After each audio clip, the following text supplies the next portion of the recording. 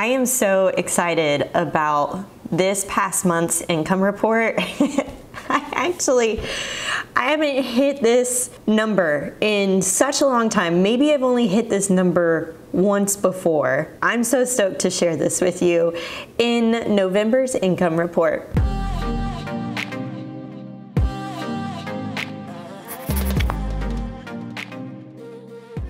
Hey, what's up guys? It's Justine with Debt Free Millennials, the channel to help you crush your debt and live payment free. And today we are talking about my income report from the previous month. Every month I report exactly how much money I've earned in my business because I think it's important to be transparent when you are running an online business, you're a content creator. How much money are you actually earning? What are you spending your money on? What do taxes look like? And so I hope that my transparency is helping you figure out whether or not this is a journey that you think you should be a part of. We should go ahead and talk about the money I made this month because wow, it was insane. Okay, let's start off with Instagram Reels. So Instagram Reels has these Reels bonus play features that you can turn on.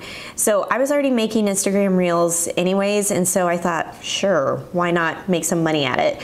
But any content creator out there who is doing Reels on Instagram is gonna tell you they're literally paying like a penny per view. So it's not a money maker. However, I did earn $209 this past month in revenue from Instagram Reels alone. So I thought that was pretty cool. Now, affiliates brought in $516. This really has not been a focus this past year. I've talked about that in other income report videos. And I think after talking with one of my good friends, Andy Hill of Marriage, Kids, and Money, we talked about how you can incorporate more affiliate marketing into your content without it feeling like, let me just like shove this down your throat and eat this affiliate marketing for dinner and breakfast and in your mimosas. I don't want it to come across that way, but I do also want to talk about my affiliates that I actually am really proud to work with, such as Survey Junkie. I was just doing a video on Survey Junkie. I really love, if you're going to do an online survey, which by the way, you don't make a lot of money from taking online surveys. However, you could use it to bolster your Starbucks budget. And so I do find that Survey Junkie is like the best online survey platform out there compared to like Swagbucks or anything like that. So I want to be able to be a little bit more proficient in affiliate marketing. I'm getting on a tangent. Let's keep going with my revenue. Digital products brought in $498. That includes my budget bootcamp program and my workbook. YouTube brought in $2,247, and drumroll please, because my client work was insane. I brought in $12,125, which means my grand total in November was $15,595 in earned revenue. That is insane. So this past year has been, a roller coaster of revenue. Literally every other month I would have a bad month. Every other month I would have a good month. And I wasn't really hitting the 5-figure months consistently. This definitely rounds out the year very, very well. And I want to show you what the November business budget looks like and then how that's reflective of the revenue that I've earned for this past year and see exactly how much money I've earned thus far. November is usually a big expense month for me as well because I have a lot of subscriptions that renew during this time. So let's go over that. I had all my normal subscriptions with G Suite, Photoshop, ConvertKit, Deadline Funnel. Calendly was paid out for my annual subscription of $103.20. Okay, so saving about $8.50. I'm going to update this, so it's $8.50 now. They did increase the price of Calendly. And I use Calendly to schedule out my budget bootcamp calls automatically. So when you sign up for budget bootcamp, you're taken to my calendar and then you get to pick a time that works best for you and works best for me, and then we meet together. So I really do love that tool. SiteGround hosting for my website was paid out $179.88. So it does appear that I need to increase my sinking fund savings, wow, to $15. That's a big jump. $15 per month. That's up $3, so $36 in the year.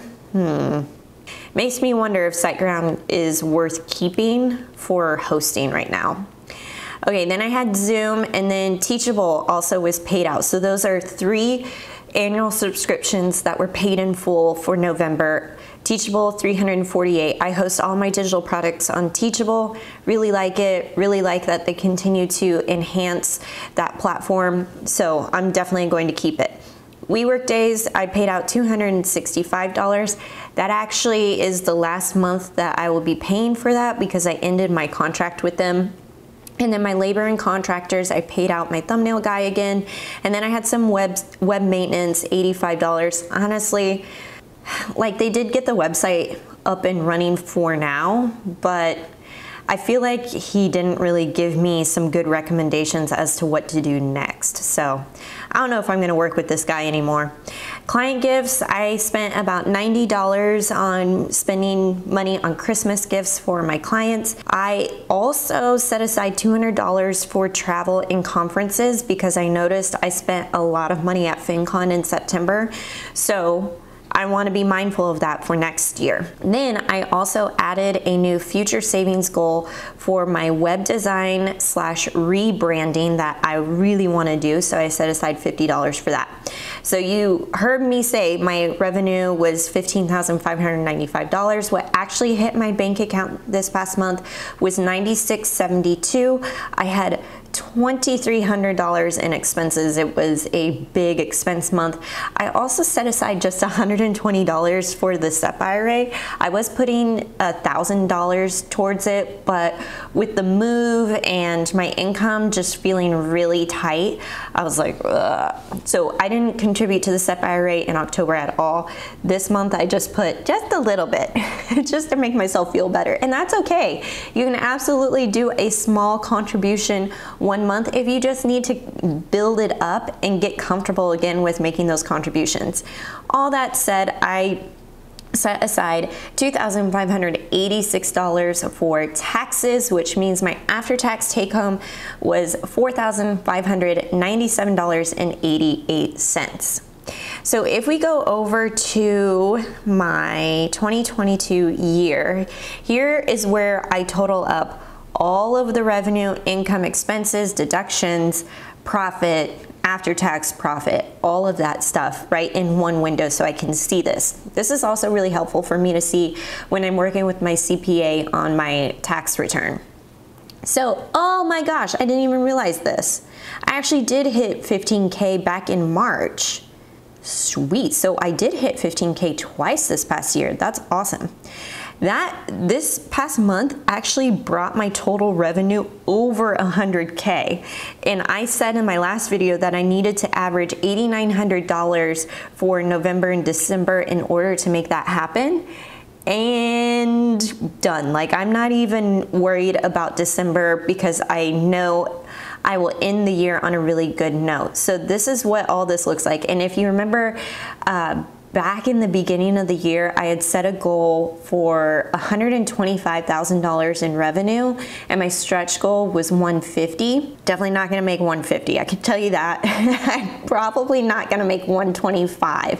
But even if I made, you know, $8,000 for December, that brings my total rev to 112, almost 113. So I'm really, really happy with that. I am such a high achiever, and sometimes I think I overdo it. So if I overshoot the shot, then I come back disappointed. So I'm actually really happy with where things are landing. Okay, let's talk about some of the obstacles I experienced in Thanksgiving. The first thing is I ended my contract with WeWork. The new WeWork location in LA is just, it's close by enough. I still have to drive, but the parking situation is insane. They wanted to charge like an extra $120 a month for parking next to WeWork when I already paid $265 for the actual space. And I just thought, you know, this isn't worth it. So I parked off-site and then I would have to walk about 6 to 8 minutes back over to the building. So I was like, this is annoying. Plus, I was feeling a little worried about the extra $265 in expenses, and I thought that was something I could remove so that I could get the income up and minimize my expenses.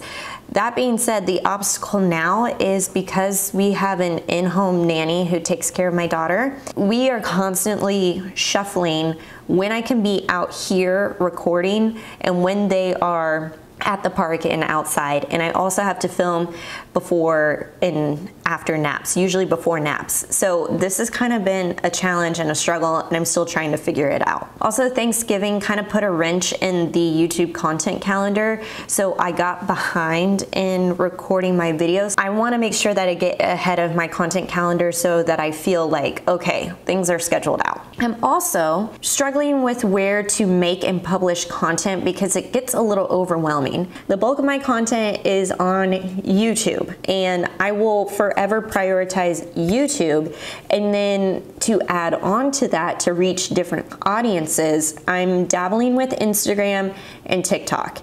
And I think this is where I get a little overwhelmed, is that I feel like I have to make a piece of content for YouTube and Instagram Reels and Instagram Stories and TikTok and TikTok and TikTok. And so I'm trying to figure out, okay, can I take one idea and then replicate it across some multiple platforms? So something I'm experimenting with. I love, and I'm trying to get back to the reasons why I like creating on Instagram and TikTok versus what's expected of me. Trying not to publish content there for the wrong reasons. And I think one of the wrong reasons would be, oh, I want to increase my followers. And I want to increase my followers because I want brands to notice me so that I can get sponsorships so that I can make money.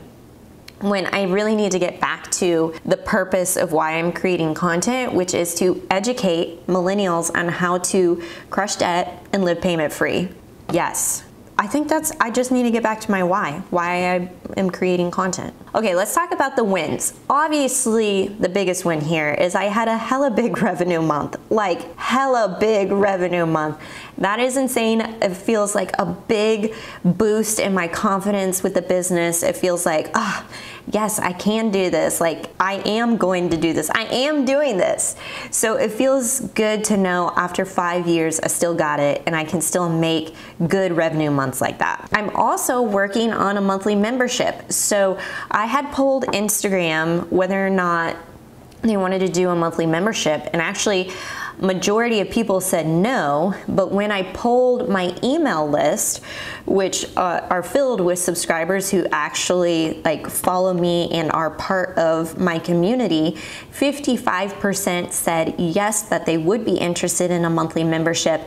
And this would look like a text messaging subscription. So literally you and I are texting back and forth. I talked about this in the last video, texting back and forth about your financial situation, your goals, your obstacles and challenges, and then I get to answer you back right away with some education and my thoughts on your situation. I think it's really fun. So I'm definitely wanting to pursue that. Be on the lookout for that. I think I'm going to try to push that either January. Yeah, probably January. I was gonna say February, but it's like, no, let's commit to January. So that's what I wanna do. All right, also the financial wellness program page is live, but also the promo video has been recorded and it's currently in editing. So I recorded a really quick 2 to 3 minute promo video that will live on that landing page so that when HR professionals or maybe you who works for a corporate company, you want to introduce financial wellness into your workplace,